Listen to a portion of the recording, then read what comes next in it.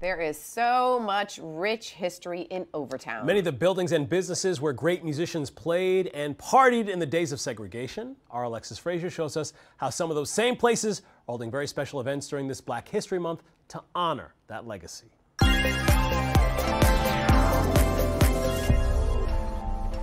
In Overtown, there is history everywhere and in most of the buildings, like where Red Rooster sits.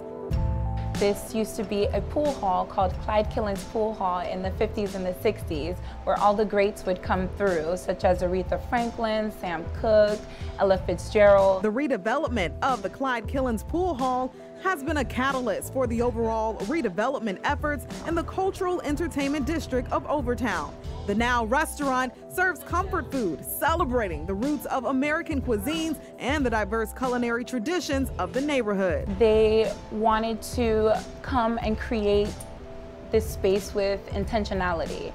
So the designs that you see is every piece is thoughtfully, designed and placed in that position. And we wanted to also celebrate the rich culture of Black art and Black artists.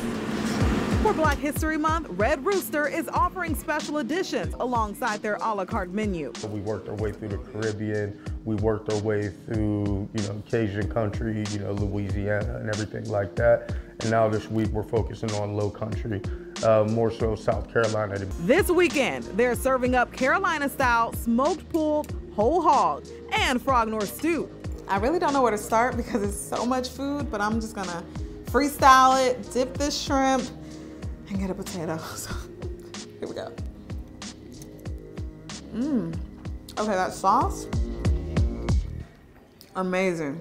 Well, most of the food is downstairs. Upstairs will really transform you into the 1960s, and this is a place where all the greats used to hang out, like Muhammad Ali and Sammy Davis Jr. And these are pictures and posters that you would see throughout the time period in the Overtown community, celebrating the artists that would be coming through to Overtown and performing.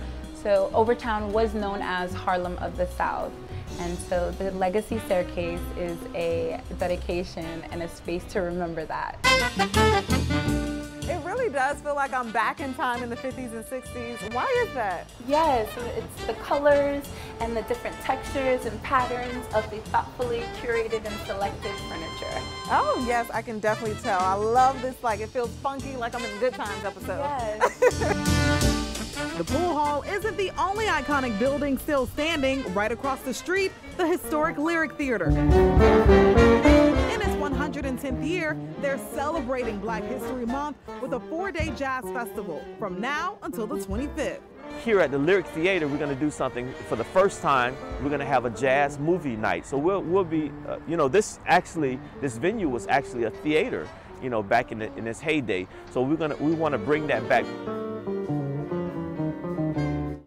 And places like the Lyric Theater and Clyde Killen's Pool Hall were so important during the time of segregation because Black people weren't allowed to go out to clubs after performances. So Clyde and others created a safe place for them to do that. Well, for ticket information on that festival, just head over to our website, local10.com. We'll also post details about events happening at Red Rooster.